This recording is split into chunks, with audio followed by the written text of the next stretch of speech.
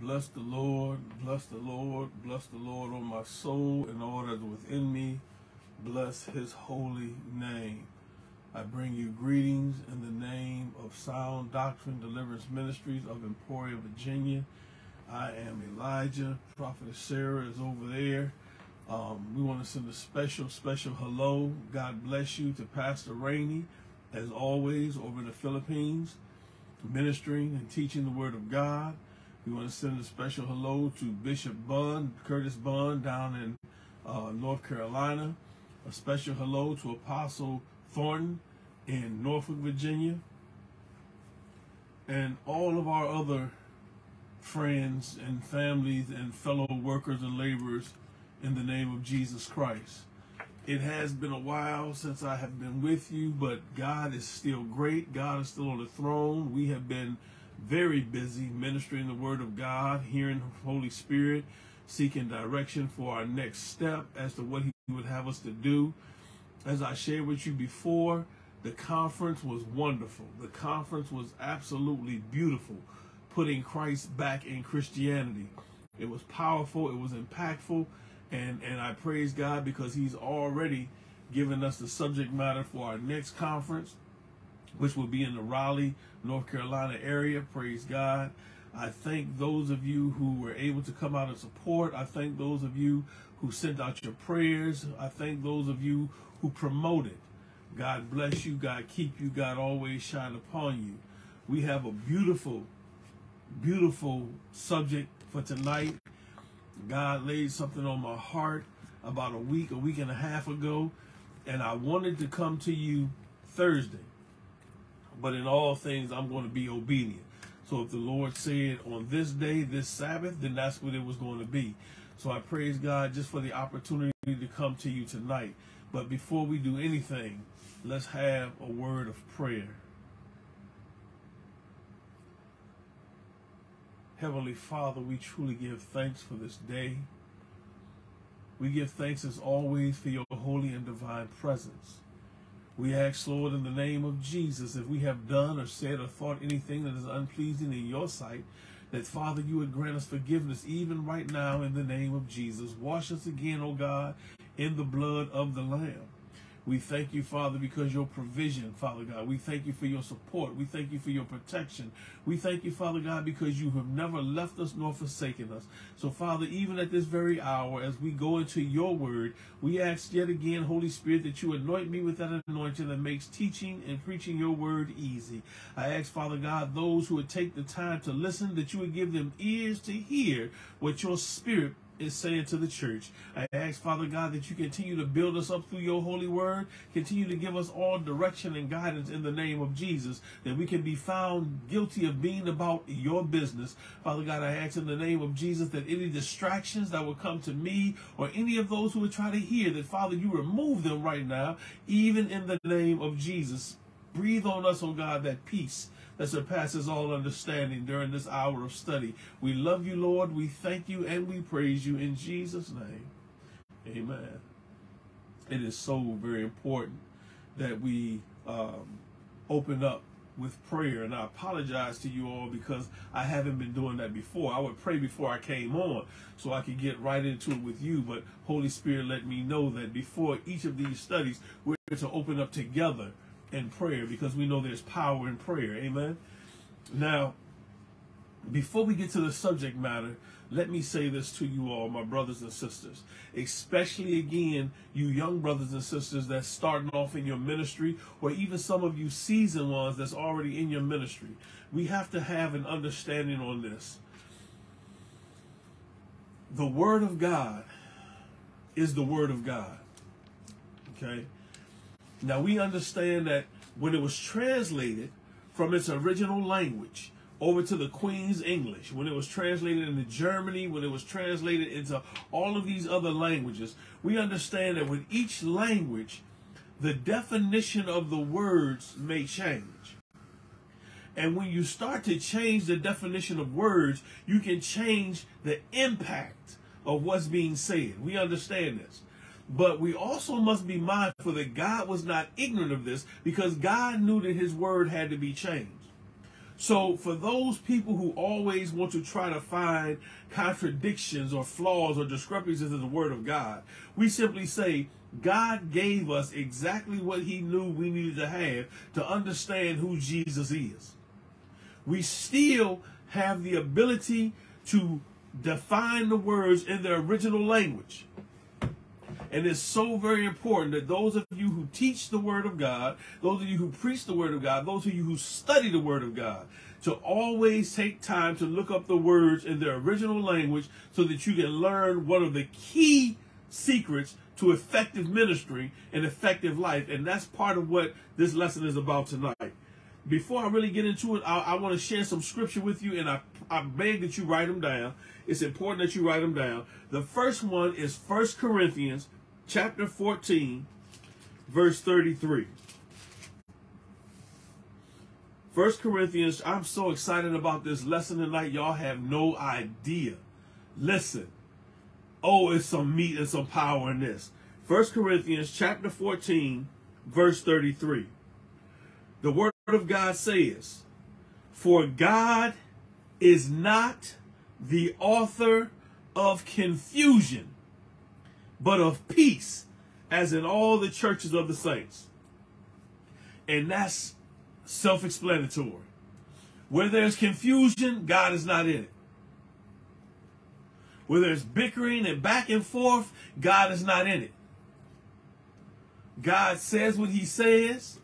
God means what he says. God's word does not change because we don't agree with it. And God is not about confusion. God, if we put him in today's thought process, God is that smooth one that sits back with his arms crossed. While everybody else is going back and forth saying all they got to say, he says nothing. But when he speaks, the whole room gets quiet. You hang on every word he say. And after he's finished speaking, all of the gibbering and jabbering that was going on, it stops. Because you have perfect clarity as exactly what he meant. That's God. He is not the author of confusion. And it's important that you remember that when we get into this study. The second one is still in 1 Corinthians, but go to chapter 11. I'm going to set something up, and then we're going to break it down. 1 Corinthians chapter 11, verse 2 and 3. Listen.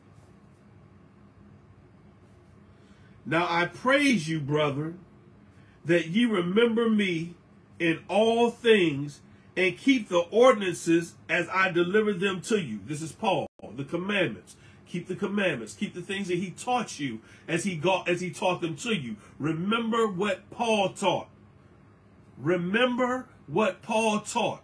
Remember what the Holy Spirit gave Paul to teach us. He says, remember these things. Why? "But I would have you know," listen, "that the head of every man is Christ. The head of the woman is the man. The head of Christ is God." Let me read that scripture to you again. "But I would have you know that the head of every man is Christ, and the head of the woman is the man, and the head of Christ is God." Now, it's important that we understand what it means when it says the head of Christ is God, because you will have some that will try to make it a hierarchy, saying that it's power rankings in the Trinity, that Christ is less than. We cannot be ignorant about this. So turn with me, if you will, to Philippians chapter 2.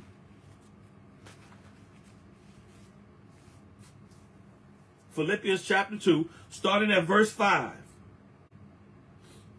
"Let this mind be in you, which was also in Christ Jesus, who being in the form of God, thought it not robbery to be equal with God, but made himself of no reputation, and took upon him the form of a servant, and was made in the likeness of men.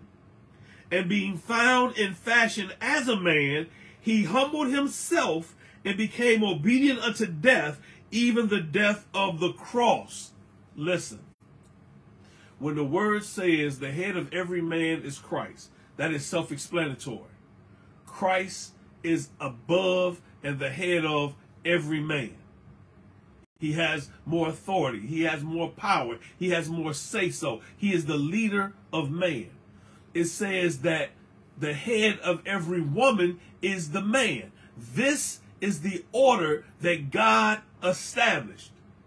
Paul didn't establish it. Peter didn't establish it. Wampa Dillon didn't establish it. God established this. But then it said the head of Christ is God. Now understand, in the spirit, in the annals of eternity, we know there's God the Father, God the Son, God the Holy Spirit, but there's only one God. And they're all equally God. They all think alike. They all breathe alike. They are all of one substance. It is one God. Plain. But when Christ took on the likeness of flesh and came to earth, he submitted himself. He humbled himself under the leadership and authority of his Father. This is what this passage is talking about.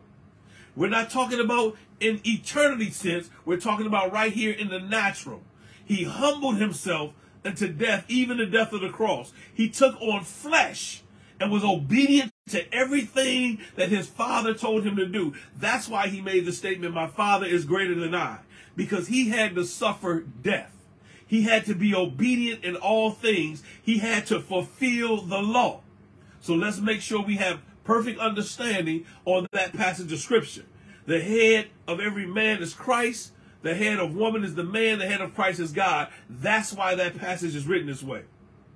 Now that we have understanding on that, let's go to Ephesians. This is the last scripture, Ephesians chapter 5.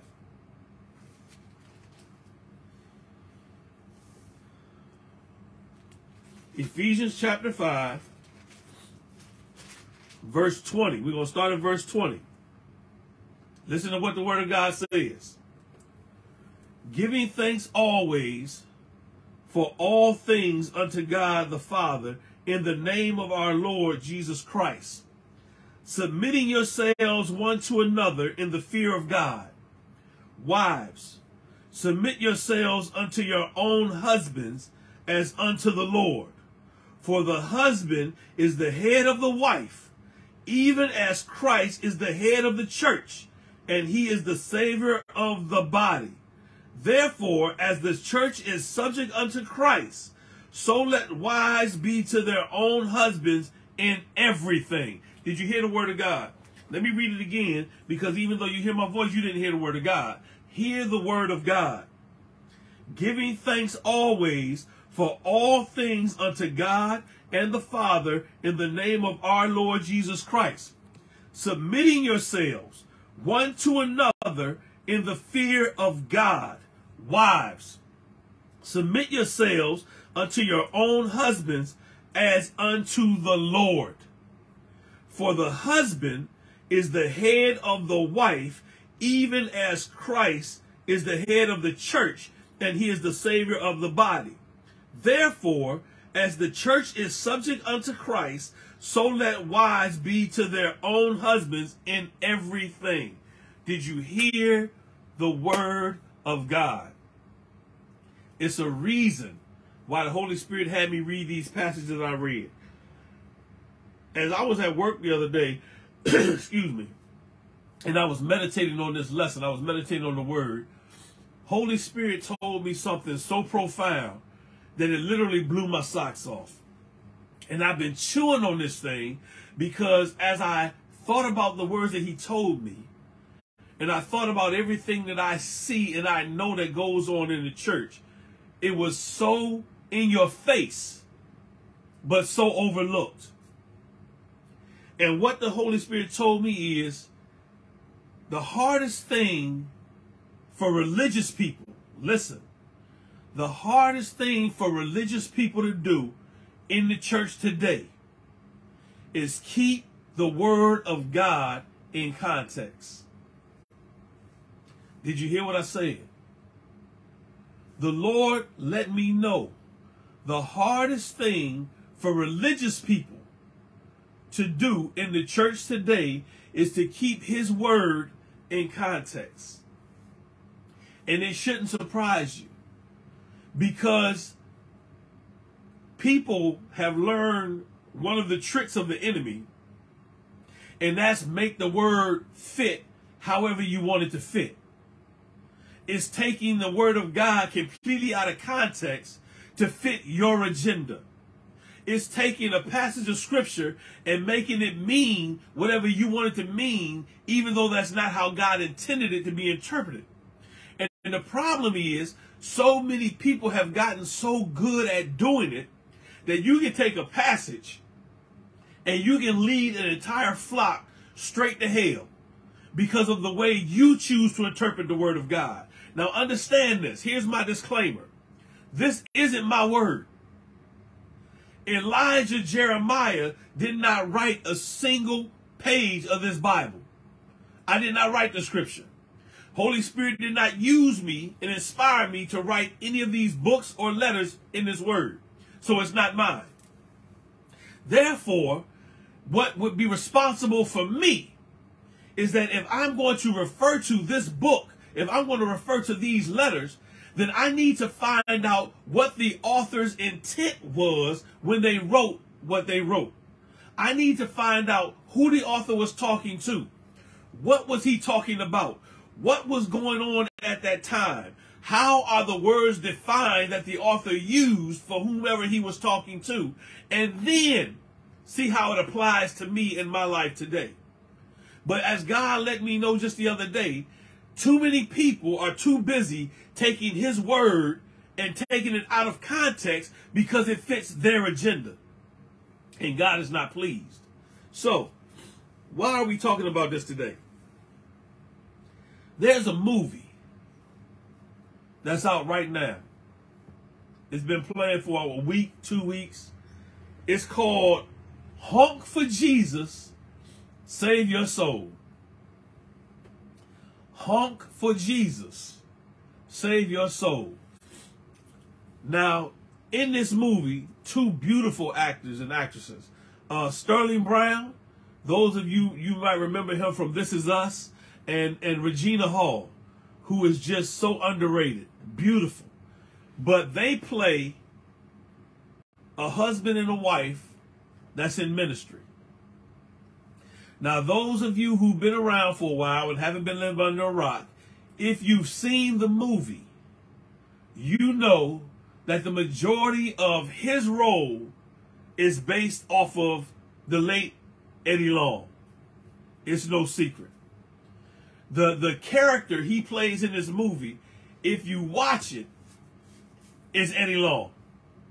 Plain and simple. I don't know much about Eddie Long's wife. Don't know what she's been through, but the role that Regina plays as the first lady, if you will, if you pay attention, you would have a sympathetic spirit towards her until you get towards the end and you listen to the words that she speaks. But this movie, Honk for Jesus, Save Your Soul, is not just a movie about Eddie Long and some of the things he went through. I love this movie. When the wife and I went to see this movie, it was maybe 5 people in the whole theater. And when we came out, we ran into 2 ladies and a young man. And we stood right at that door and we were talking about this movie for a good 20, 30 minutes.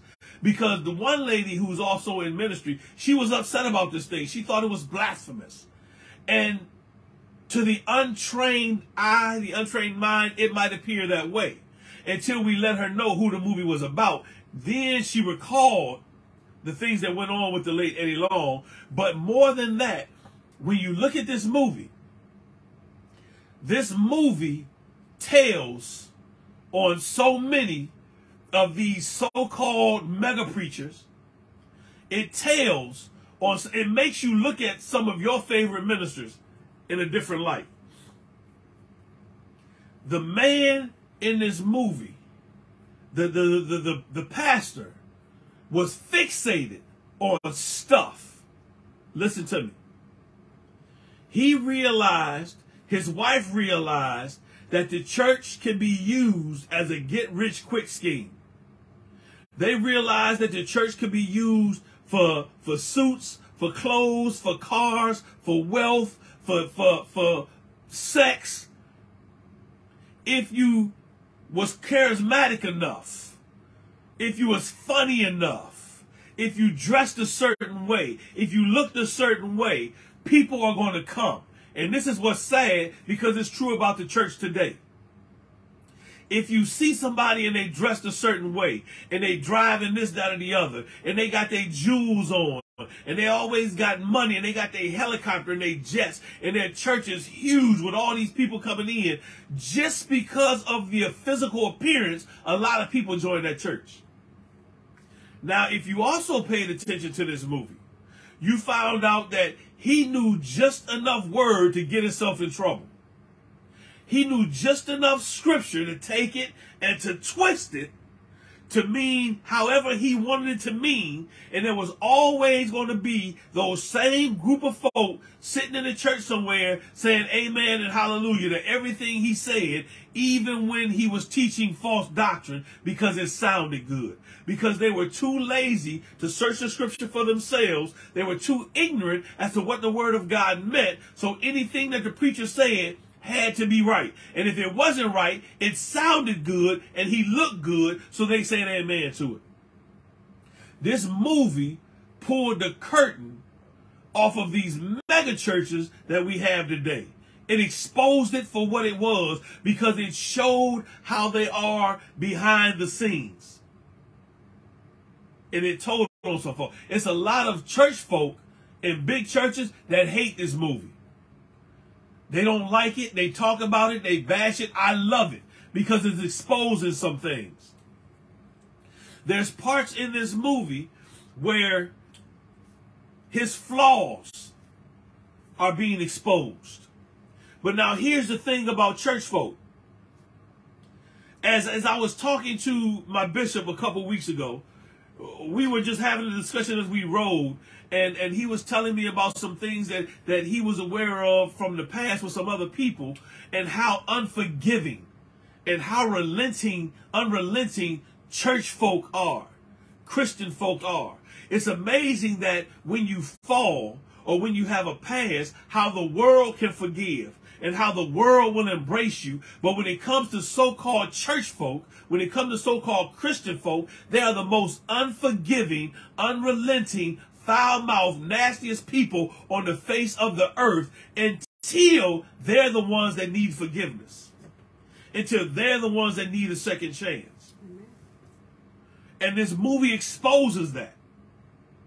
Now, in the movie, the man did whatever he did. And the movie lets you know what he did. How long ago it was, we don't know. But he did whatever he did.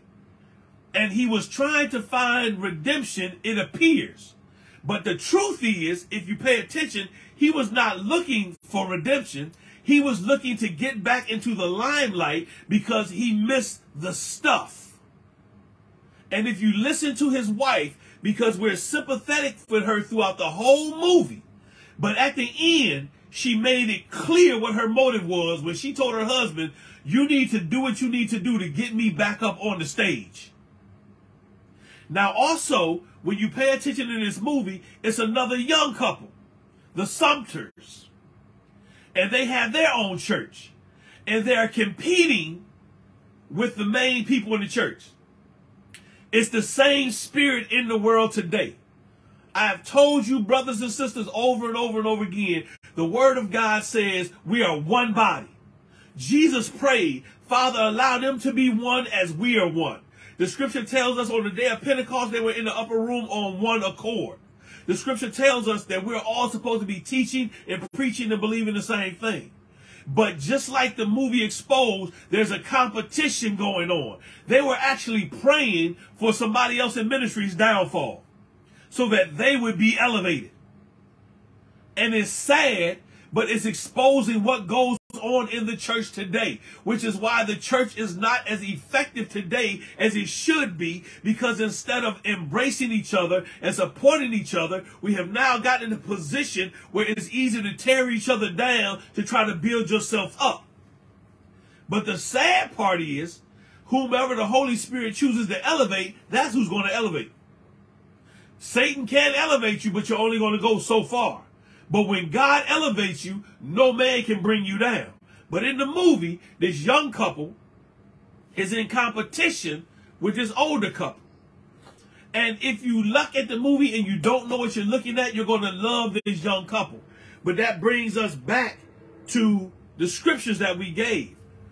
Because the original couple is the pastor and his wife, the first lady. The young couple are co-pastors. Listen, the word of God is the word of God. In this statement that I'm about to make, a whole lot of people going to be mad. A whole lot of people going to be upset. A whole lot of people going to wish things upon me. A whole lot of people going to try to slander my name. I don't care. You can do what you want to do, because I just told you a few minutes ago, it's not my word, it's the word of God. God does not change his word based on how we feel. So let me make this perfectly clear for all of my young ministers starting your ministry off. Listen, biblically, there is no such thing as a co-pastor. In the word of God, it does not exist. God is not the author of confusion. When you've seen the order that God set, the head of every man is Christ. The head of woman is man. The head of Christ is God. Notice in each position, only one head was named. So when you have a church and you have a pastor, the pastor is the head of that particular congregation. The pastor is the one that God gives word to about that particular flock. It is the pastor's responsibility to do the things that God instructs him to do. There is no such thing as a co-pastor, because what that means is you have two heads, and that's out of order, because that's not what God established. Now let me give you a brief outline of something that looked like it has two heads. In the beginning, God gave Adam instruction. After God gave Adam instruction, he made Eve. Adam was the head of Eve. And then this serpent came along. And this serpent started talking to Eve, and the things that he was talking to her about was conflicting with what God gave Adam. And Eve, listen women, you're about to get real mad. It's all right in scripture. The same spirit, Adam called Eve the mother of all living. The first woman, the mother of all living. And the spirit of Eve is still in a lot of church women today. What do I mean? Eve lied on God. Eve said that God told her something that God didn't tell her. Eve changed the word of God for whatever reason she had to fit her purpose. God never told her anything about touching that fruit, but she said that God said, you shall not eat it or touch it. She lied. She altered the word of God. That is your first example in scripture of false doctrine. Understand me. It is your first example of false doctrine. It's the first example of somebody saying God told them something God did not tell them. And that same spirit is with a lot of women in church today. If you're a woman and you say God told you that you're supposed to be a pastor, God told you you're an apostle, God told you you're a bishop, it's the same spirit Eve had. You're a liar, because nowhere in scripture does God ever put a woman in that position. The head of every woman is the man.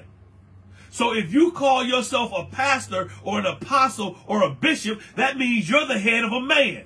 That is contrary to what the word of God says. It can't be both ways. But again, when you take scripture out of context to fit your purpose, then people are going to believe you. Now, I told you before, you can do whatever you want to do. You can do whatever you want to do. You can be whatever you want to be. But have enough integrity and respect for God to not lie on him. If you want to be a pastor, be a pastor. If you want to call yourself the chief apostle, call yourself the chief, call whatever you want to call. But stop saying God called you to that because it goes against his word. It's a lie. Now back to this movie. The young couple were co-pastors. And here's the issue. There are parts in the movie where the older couple and the young couple, they don't agree. So how are you going to have a head and the head cannot agree? How can you lead the congregation if you have two different thought processes? How can you lead a congregation if you believe one way and your co-pastor believe another way, and then you're going to bring confusion in the church when we just started off with this lesson and it's saying God is not the author of confusion? How can that be? It can't. It's not of God. So this is what we need to understand. Because some of you might say, well, Sister So-and-so is my pastor or my apostle, and I seen God do this and I seen God do that, and it's blessed. Listen, let me make this clear to you. The name of Jesus does not change. The gifts are not going to stop being gifts because you misuse them. The name of Jesus is not going to lose power because you misuse it. The name of Jesus is going to do what it does. The gifts are going to do what the gifts do. So if you are in a position and God is still blessing that position, it has nothing to do with you. It's honoring his name and his word above everything else. You're still out of order. This is why we have another passage of scripture where it says, in that day, many are going to say, Lord, in your name, we healed the sick. In your name, we did this. In your name, we did that. And what did he say? Depart from me, ye workers of iniquity. I never knew you. The people who made that statement, they saw results when they used his name, because the name is still the name. The power is still the power, but they were still out of order and God still disowned them. So just because you might say, well, my pastor, she did this, she prayed about this, or she taught this. Yes, the word is still the word. She is still a liar. She is still out of order. Period. There's no way around it. And I don't care what scripture she try to flip or what scripture she take out of context. It's not of God. There is no such thing as a co-pastor in the Bible. There's no such thing as a woman apostle or a woman pastor in the Bible. Prophetess, yes. The other things, no. And for those of you who want to try to bring up Junior, those of you who want to hang your hat on Junior, let me help you when you rightly divide the word of God. When you look at the scripture and it says Junior was known or outstanding among the apostles, when you rightly divide the word of God, it simply means this. In the circle that the apostles traveled in, she was well known and she was a helper, but she was not an apostle. Period. Nothing to get deep about. And it wasn't until the 14th century when they tried to make her an apostle because it fit somebody's agenda. But Junior was not and is not an apostle. Stop it. Shame on you. Rightly divide the word of God and keep it in context. Secondly, people don't know if Junior or Junius was a man or a woman. But that's a whole nother subject. We're not going to spend our time on that. We're focusing on this. God is saying we have to keep his word in context. We have to. And listen, for all of my young brothers and sisters that's in whatever aspect of ministry you're in, listen. Being successful in the eyes of man.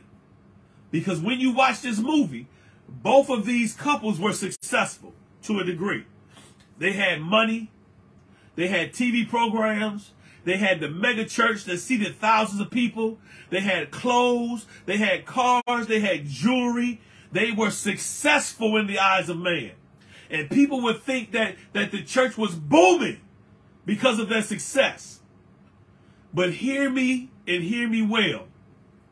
Being successful in the eyes of man does not mean you're significant in the eyes of God. Do you understand me? You can have all of the success according to man's stature and be so insignificant in the eyes of God that it's sad.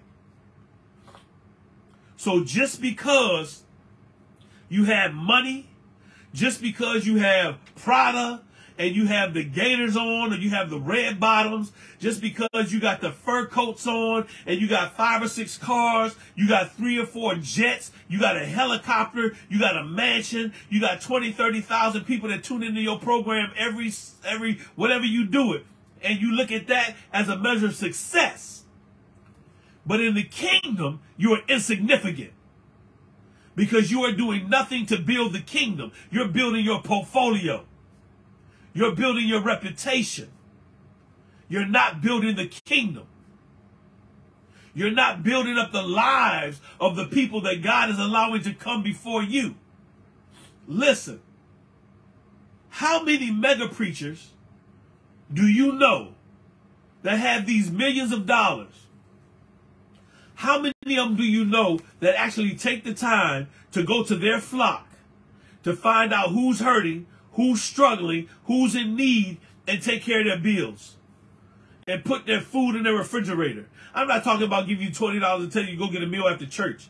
I'm talking about taking care of your flock, because that's what the money that comes into the church is for, to take care of God's house and God's people.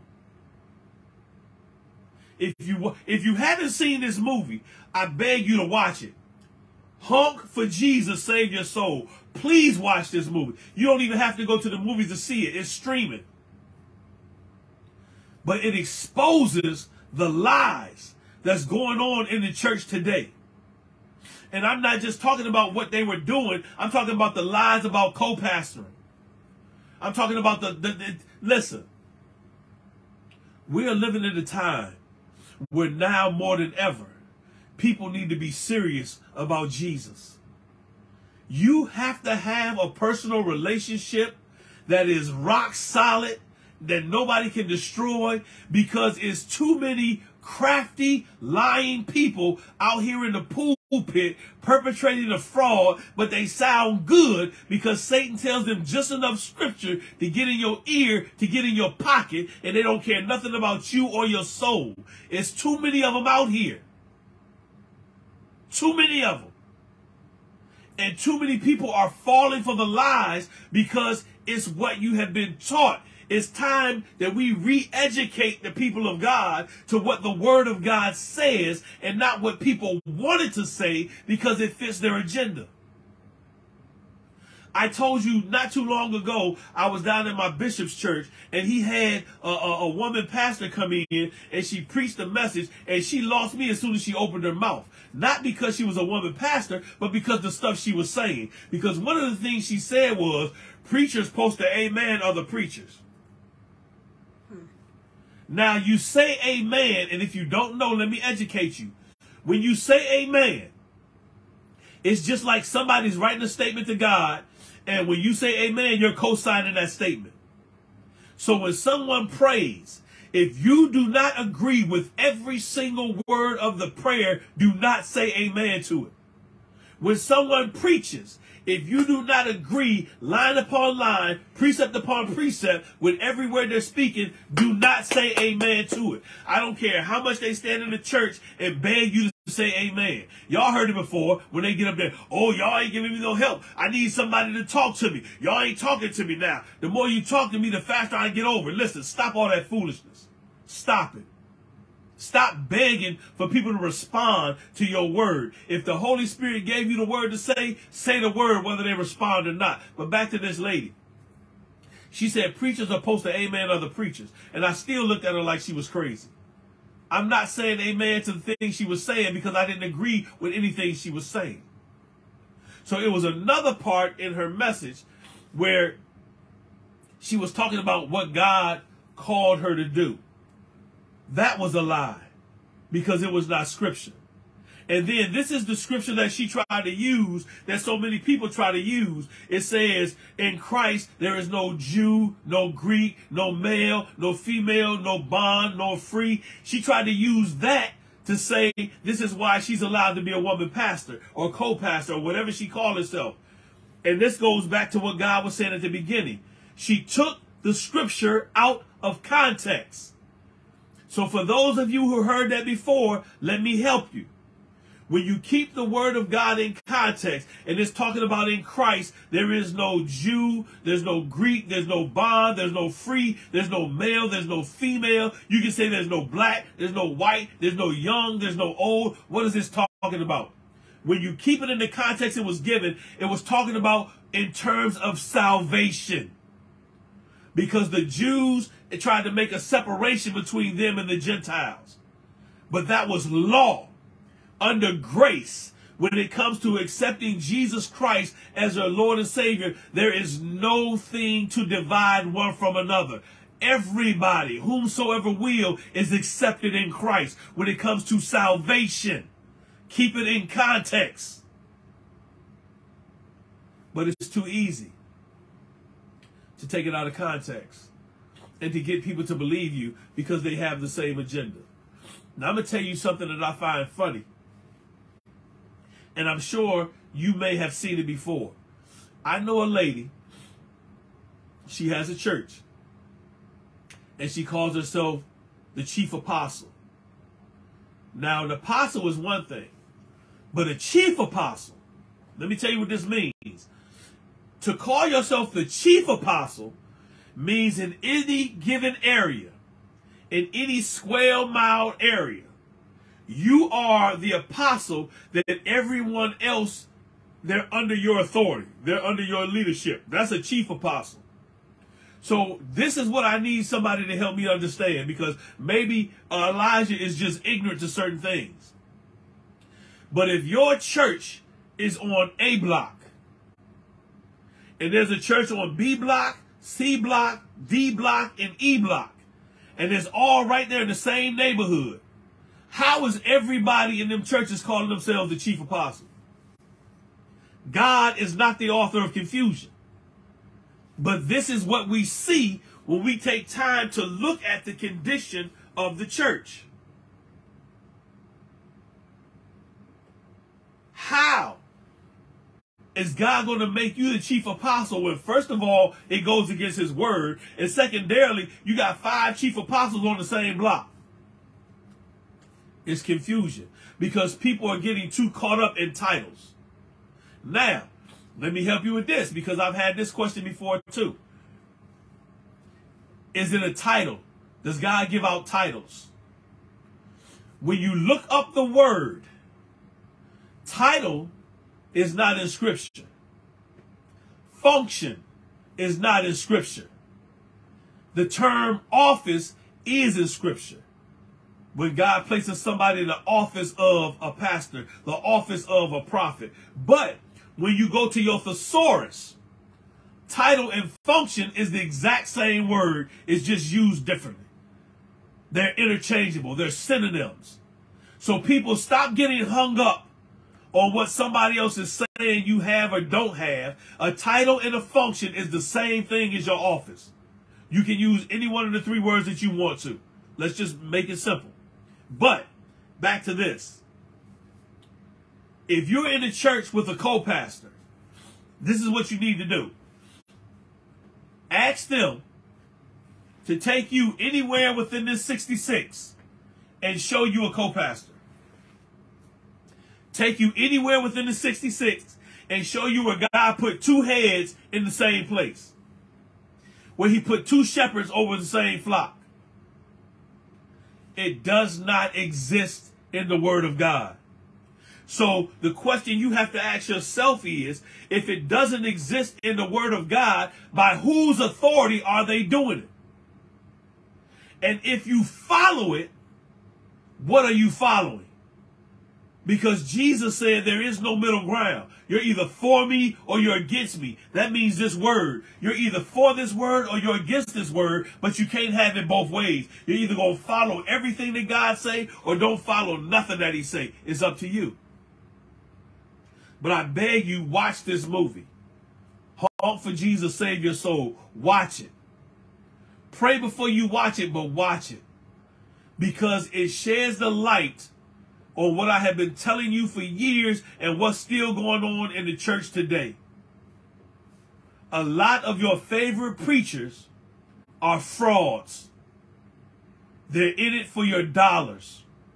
They're in your pocket. They care about being successful in this world when they're so insignificant in the eyes of God. How do you know when you're significant to God? Because you're winning souls for Christ. Because your first obligation is to Jesus and the kingdom.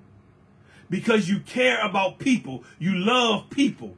You want to see people healed. You want to see people delivered. You want to see people taught. You want to rightly divide the word. You're going to admit when you're wrong. You're not going to flout and tote yourself. It's all about Jesus. It's all about Jesus. It has nothing to do with you. So when you see those ones that get real defensive, he can't tell me what God told me. I don't have to tell you. God told you. Show it to the people in the word. The word defends itself. The word stands on its own, and the word does not change because we don't agree with something. If the word says, God said, let there be light, it means God said, let there be light. We can't say that Angel Michael made the light, and when it blew out, Gabriel went and bought batteries to put a new light in. The word said, God said, let there be light, period. God said it, that settles it. Whether you believe it or not, it does not change. The head of every man is Christ. The head of woman is man. The head of Christ is God. That does not change. There is no such thing biblically as a co-pastor. And I'm going to say it and say it and say it until it sinks in your head. There's no such thing in the word of God as a co-pastor. You don't even see senior pastor in the word of God. Nowhere. Now we as pastors, we train up people to walk into their pastorship if that's what God called them to. Yes, we train them up for that. We teach people how to teach the word of God. We teach people how to preach the word of God. That's what the homiletics class is all about.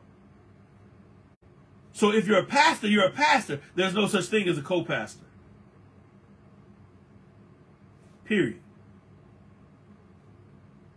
So if you're offended by what I said, take it up with God. But he ain't going to change his word for you. If you want to be mad at me, be mad at me. I can take it. I don't care if you're mad or not. And I don't say that to be brash. I say it because it's the truth. If I'm standing on the word of God, I don't have time to worry about who's mad and who's not mad. I'm standing on the word of God. God takes care of all of that because it's his word. But it's time that we wake up and start holding people accountable for the things that they claim they are and the things that they're saying God is telling them. Show some receipts, as they say now. Show me in the word so that I can be equipped if somebody else come to ask me this and I won't be standing around looking ignorant. Where in the word has God ever appointed a co-pastor? Where? And again, back to this movie. I'm going to say this with all the love I have in my heart. I'm going to say it with all the conviction I can muster up. Church people, my brothers and sisters in Christ, do you think Jesus was joking when he said, if you don't forgive, neither will Father in heaven forgive you? Do you think that was a joke? Do you think he really didn't mean that? I want you to take a moment and think about the weight of that scripture. If you don't forgive, neither will our Father in heaven forgive you. Think about that. Think about some of the stuff you did that you don't think nobody know about, but God knows. Think about some of the stuff that you did and said that you still haven't sought true repentance on because in your own self-righteous mind, you weren't wrong. think about the way you treat certain people because you think you got some dirt on them. Church folk are the most nasty, unforgiving, unyielding people walking the face of the earth. And it's crazy because Jesus said all men will know we're his disciples by the love we have one for another. Church folk don't love each other. It's too much fun to gossip and tear people down and belittle people until God turns the spotlight on you and people start looking in your closet and under your bed. Then you want people to be sympathetic and forgive.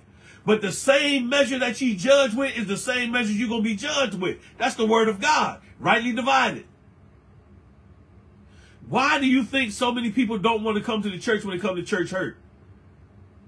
Because church folk are the most gossiping, nosy people on the face of the earth who has nothing better to do but sit around spreading everybody's business out. And it's supposed to be a place for healing. It's supposed to be a place for refuge, for restoration, to be built up.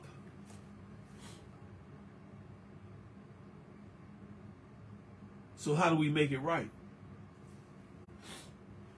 How do we make it right? So the whole moral to this is simply this. Keep the word of God in context. Just because somebody claimed God called them something or God told them something, if it goes against his word, they're lying. They are liars, period. There's no other way to say it. It's a strong word, but it is, if you're not telling the truth, you're lying. There's no such thing as a little white lie. If you're a liar, you're a liar. If you're lying, you're lying. There is no easier way to say it. But it's still time to correct it. There's nothing wrong, my sisters. There's nothing wrong with telling people, I preach and teach the word of God. I pastor the word of God because I have a love for it. And I'm able to do it. But stop lying on God saying he called you to do it, because you're a liar. Don't watch me no more. Get mad at me. Don't say hi in the grocery store. It does not matter to me. What matters to me is that you're right with God and that you don't go before him still lying.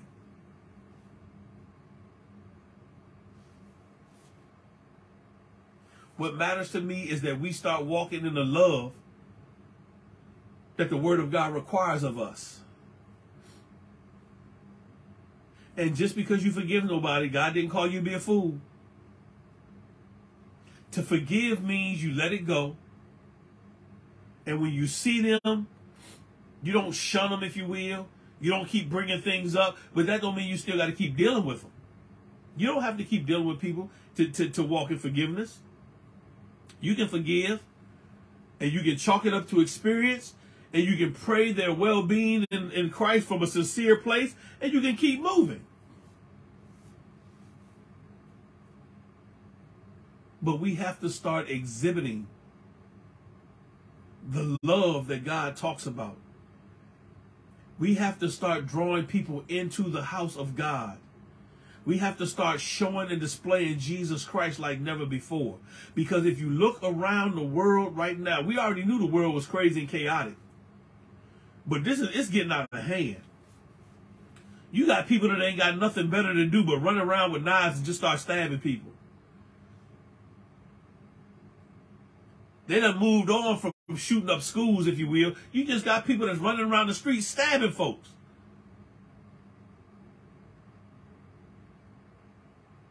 You don't know when your last opportunity to tell somebody you love them is going to be. You don't know when your last opportunity to seek forgiveness is going to be.